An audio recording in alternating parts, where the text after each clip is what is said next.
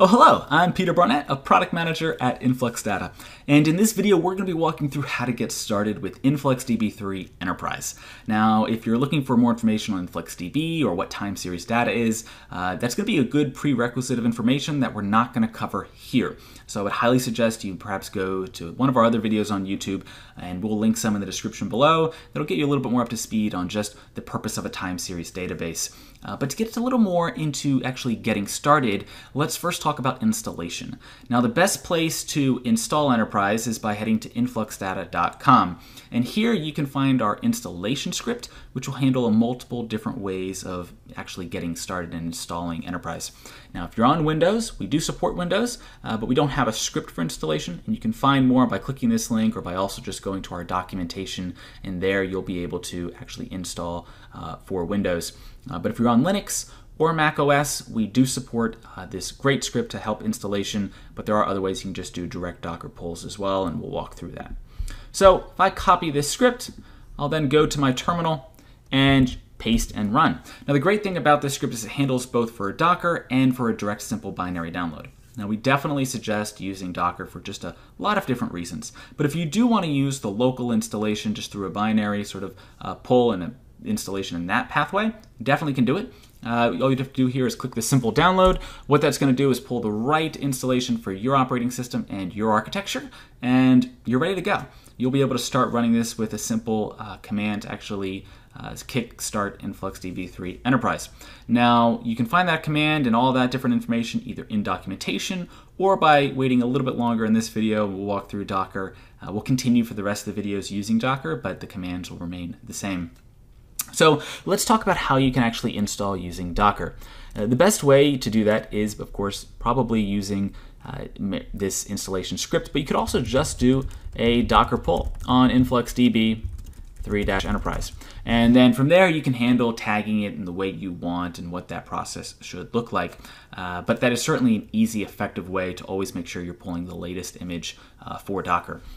As well, you can also use our installation script, which will pull it, make sure you have the correct image tagged as well, and then do some verification. Now, one of the key things from here is that there's sort of different pathways you can go.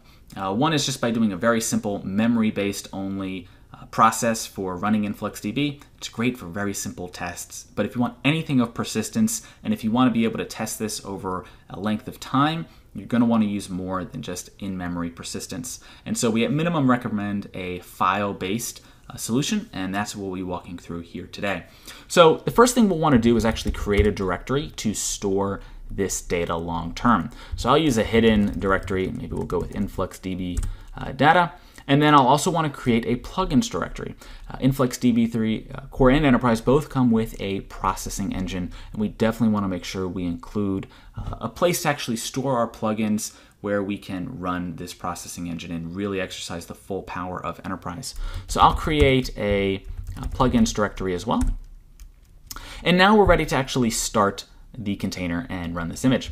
So we'll do that by doing docker run, and I'm going to put this in an interactive terminal with -it. You don't have to do this, but I am going to suggest it for the first time just so you can do it locally and understand a little bit more how to work with InfluxDB.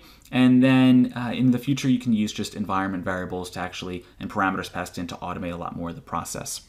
But we'll run docker run -it. Now we'll want to actually mount the two directories we just created. And so we'll do InfluxDB_data, and we'll need to set that to a data directory. And then we'll also want to mount the plugins directory we just created. So we'll do plugins, and we'll mount that as well to a plugins directory. And finally, we'll have to pass in what image it is that we are trying to run here, and that's going to be our InfluxDB 3 Enterprise. So we now have everything we need on the Docker side for creating this container and running it. But now we want to actually run through the process for starting InfluxDB. And so that's going to be by running InfluxDB 3 serve. That's your main starting command to actually spin up InfluxDB. There's a couple of things we want to pass in now. The first is going to be what's called a cluster ID. This is going to be key for sort of bringing together a set of nodes in a multi-node environment, making sure they're all writing to the same space, using the same token information when necessary in the different areas, and then handling compaction and so much more.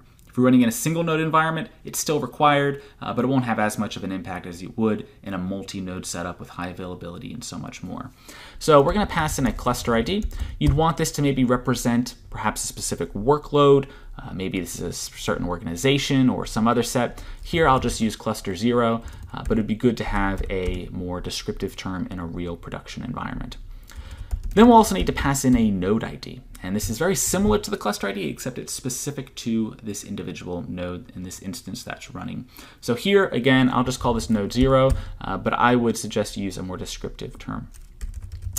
Now, we also want to pass in where we're actually storing this data. Like I said, we're doing file storage, so we'll say we're going to do file, and then for our data, where we're actually storing it, since we are doing file storage, we have to say where we're actually going to store that. We'll then say the data directory, which we mounted earlier, and this will actually save, again, locally on my InfluxDB data directory. And then finally, we'll also want to start our plugins plugins directory by sort of acknowledging that we want to actually run a processing engine. So we will do a plugin directory, and we'll pass in our plugins directory that we ran previously. And again, this will store under our local folder of .plugins within the Docker's mounted volume of plugins. And that's what we need. So that's a long sort of command to actually get started because we're doing both the container and running InfluxDB. But all together, it's really going to cohesively create the entire flow that we need to not only start this service, but ensure it's running in the proper orientation that we want. And so now we'll press enter. We're now given a couple of different options. The first is a free trial option, which we're going to select here. But the other two are for number two is if you're doing a commercial setup and you've actually already spoken with InfluxData, that would be the purpose you would use that for, and that would be explained to you during that process. And the number three is if you're just using this for a non-commercial hobbyist use case, you want to use enterprise, but you're just doing this at home, and you just want sort of that free approach that you can do without a certain specific trial. That's what home use is for. You can definitely use it. Highly suggest you as well if you're in that hobbyist home use case to go ahead and use that home use license. But since we're just trying to, again, start this up in proof of concept and want a really robust setup that we can test and prove out, we'll go ahead here and select a free trial. And then you'll have to put in your email address. Now, for here, if you haven't already created one in the past, you'll have to go and actually validate your email. Since I've already done that before previously, I don't have to right now. But in a normal running setup, if you haven't done this before, you will have to go validate your email to then run. And we're done. It is running now. It's running on port 8181, and we are now ready to kind of continue on with InfluxDB3 Enterprise. Now, before we kind of end this video, there is one more step I do want to walk through that is critical to really unlocking anything more with Enterprise, and that's by setting up your initial operator token. Now, this is critical because without it, you can't really do anything within InfluxDB, or you would have to go back and actually restart your service without authorization, and we don't suggest that.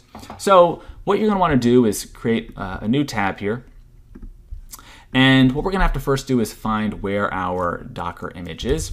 So we'll do Docker PS, and we currently have this Docker containers ID.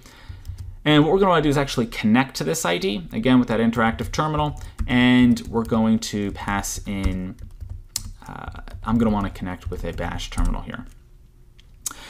So now that we've created that, we are now inside the Docker container and can interact with it interiorly. And so what we're going to want to do here is very simple. We just want to create InfluxDB3 create token -- admin. And once we do this, it will actually sort of lock down the entire container and ensure that only those with the valid token coming in can actually be processed. Currently, there is no token at all, and so nothing will be accepted or queried, no requests will be granted. But once we do this, we'll begin making requests with this token. So now that we've created our new operator level token, we have that token that we can actually copy. Definitely store this token securely. It's not going to be shown again. And so this is a one-time opportunity to make sure you store this locally and securely, and so that you don't have any other problems coming through. Now, as we continue through this process, there's been certainly a lot more that we can walk through, and that's going to be coming in future videos. And so if you want to continue to learn how you can write data, how you can query data, and so much more, definitely stay tuned and follow along with this series, because we're going to really show you the power of InfluxDB and how you can leverage it for your time series data needs. Thanks for listening, and hope you have a good one. Take care.